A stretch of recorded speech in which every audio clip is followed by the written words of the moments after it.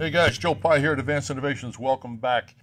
You know, as we progress through this particular model, you're going to have to sooner or later start getting into all the drive gears, all the cross-feed gears, all the back gears, all the headstock gears.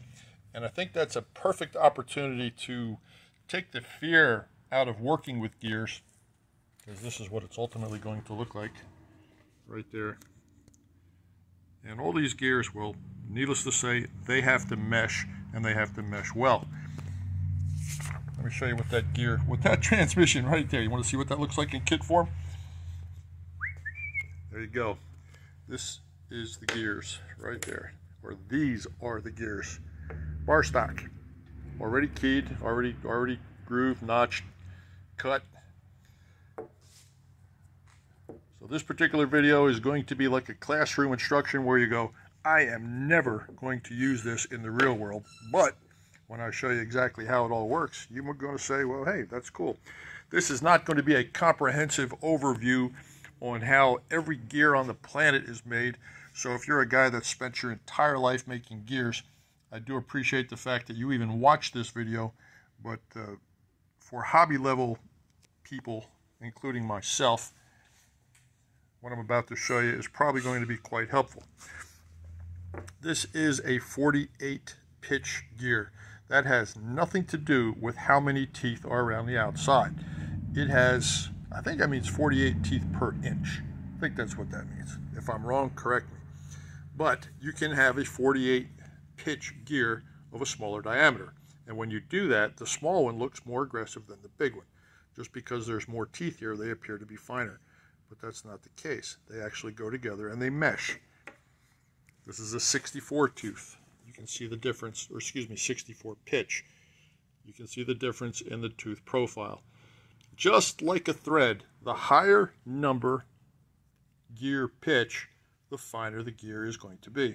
Okay, like a 32 pitch screw is a whole lot finer than a 10. And these are the smaller gears in the 48 range. You can see how this one looks really aggressive and that one doesn't, but they go together. When you work with gears, you work with a thing called a pitch diameter, just like a screw.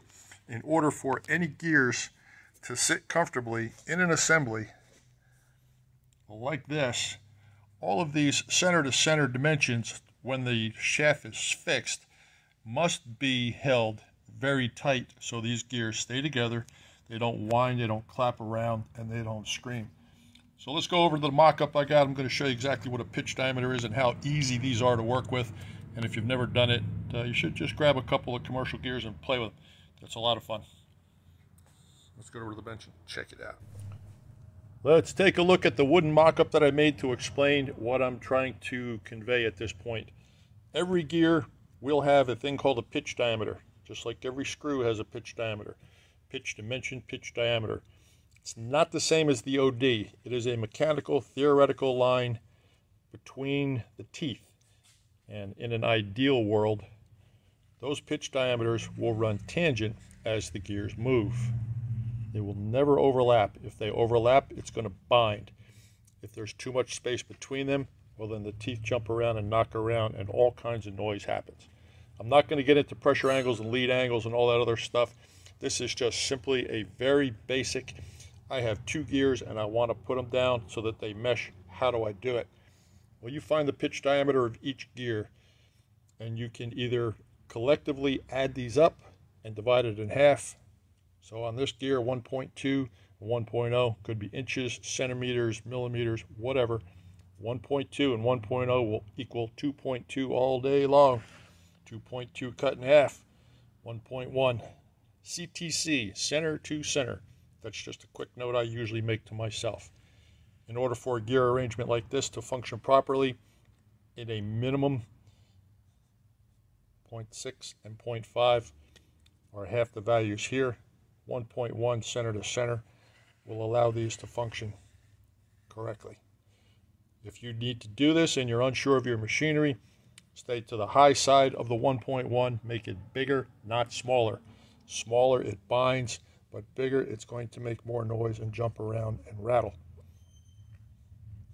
Gears are not that scary to work with, So when you're working with them, find out what that pitch diameter is, write it down, use it.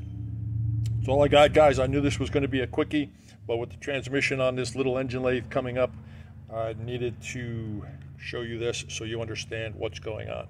And now you're just a little bit smarter. Thanks for watching. It's Joe Pyne, Advanced Innovations in Austin, Texas. I hope you are well wherever you are. I'm out.